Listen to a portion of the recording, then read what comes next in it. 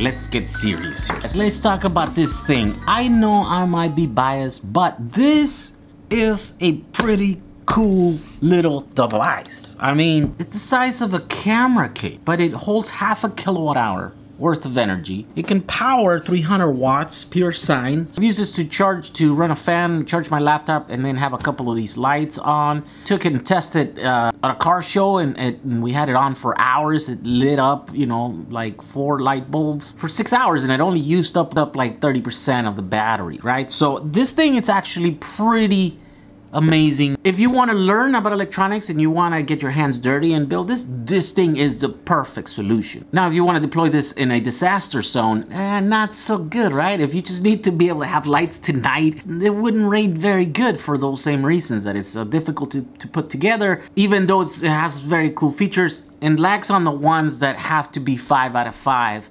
for a disaster zone. So for that reason, I'm going to show you how to make that device today. Boom. You see this right here? This is a Trip Light Smart 1500 UPS. This is a thing that you connect to the wall, and then you connect everything else, and then you connect your computer and anything else you want to be protected, right, from interruption here. These are very popular. I know that people that use PCs and they don't want to lose their work, they usually do it. These come from hospitals. They have to have sensitive equipment on that could not just turn off. Whenever the batteries go bad, then they just replace them, and then these end up at a recycler. There's pallets and pallets of these guys, and there's nothing wrong with it other than they don't have a battery.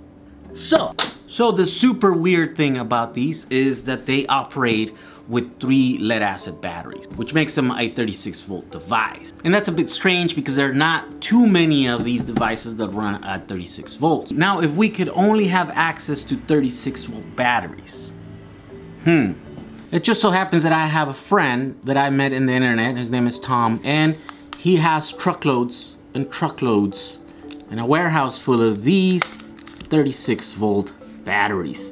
They have a built-in BMS. I made videos about this before. Go watch them or whatever. This used to be part of a hoverboard.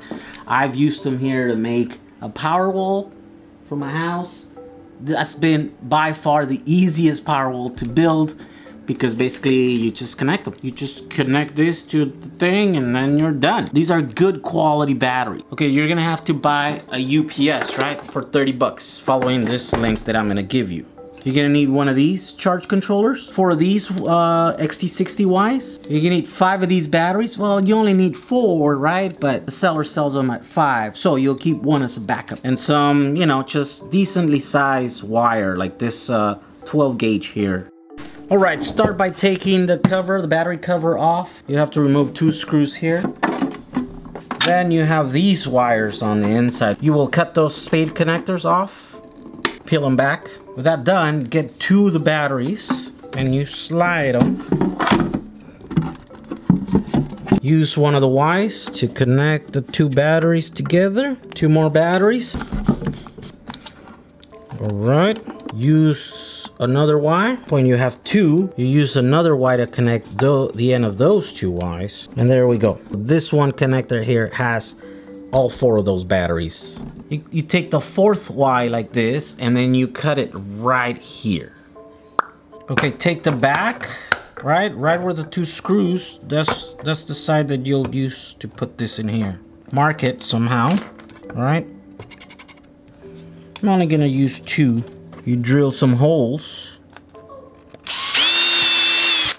You use any kind of screws, as long as they fit through the hole that you just drilled. I don't even have nuts, I'm using these little standoffs. Get a bigger drill bit. Okay, pass cables right through those holes that you just made. I have to cut about half of this cable just to be able to fit it on these little crappy things. This charge controller has really crappy terminals there, so you have to get creative. All right, here we go. After much fondling around with it, finally got it. So cross those to the inside. Take one of these. This is the part where you do the only soldering in this project. Okay. All right.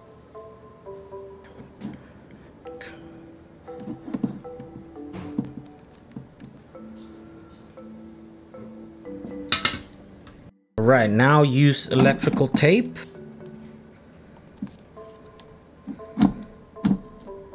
Now you connect this thing to this thing.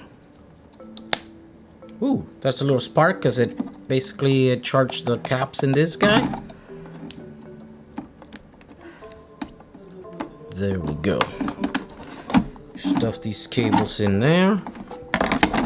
All right, now you just cover this up. You put the screws back on.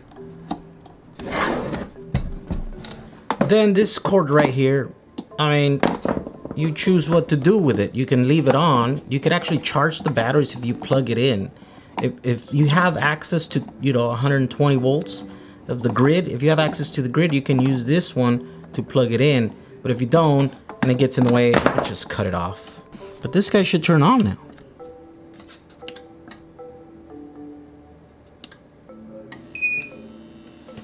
There we go. All right, this guy's running for the first time. You'll have to press that button. Come on. To silence the alarm. Do we have power? Let's see.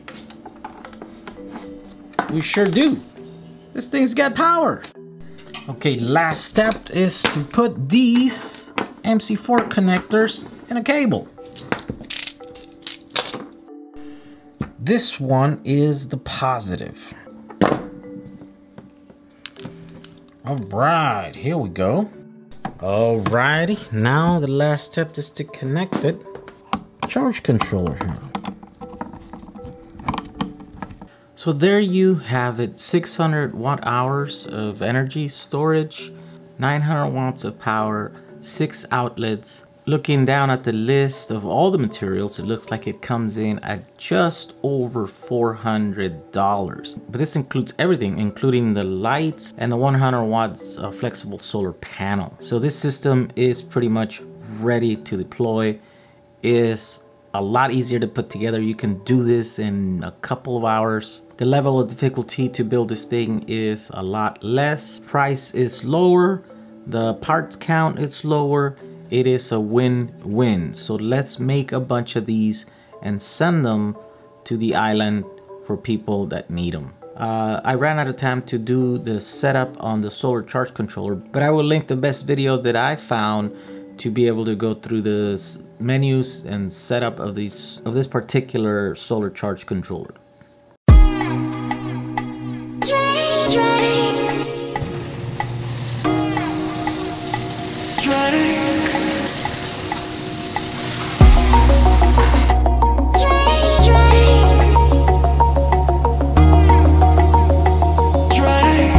Day 2.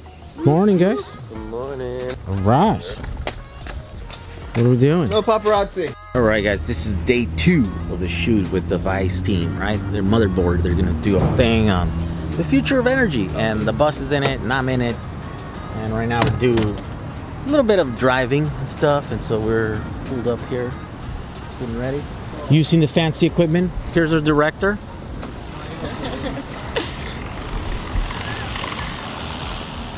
He's a little busy right now, but he's our director, you know? Yeah, and the fancy rig. Unlike me, their footage is not gonna be shaky, so you guys don't have to complain about it, you know? Yeah. Showtime. Oh yeah, I gotta close this one too. Full production team in the bus. 05, Look at that. 667 is the zip code. Making use of that sunroof there. What's going on here, Jehu? We're just driving. What's happening in the back of your van? Oh, there's a bunch of dudes back here. Looks like we're going nowhere. Are we there yet? Not quite. How far away are we? The crew is distracted over here at EV West. Is that what's Dude, happening? these guys are losing their minds because these cars are so cool. I can't get anything done.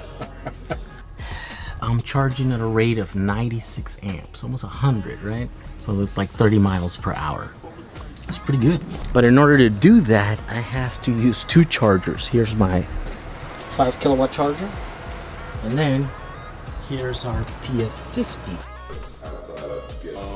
Distinctly because we handle well, and we generally improve the performance by lowering the center of gravity and weight in the car. Speed. Close to me? Yeah, cool. Technology will transform the world. Just one more. Yeah. For our batteries, make them torture them from time to time. Oh, it's good. You got it. You gotta torture smashing them through their batteries. Do not try this at home. For science purposes, we are going to destroy lithium battery. Hacking. Pretty boring. Batteries, lithium batteries are pretty safe. Pull it up or down. So confusing. Cool. Go for it!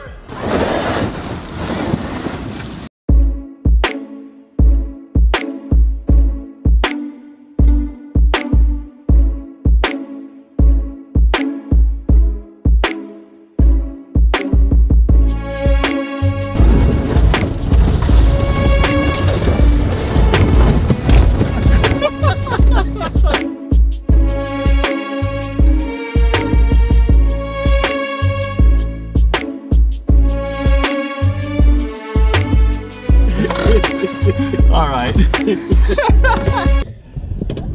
Era appropriate. And you'll be okay. We're not going to do anything too crazy.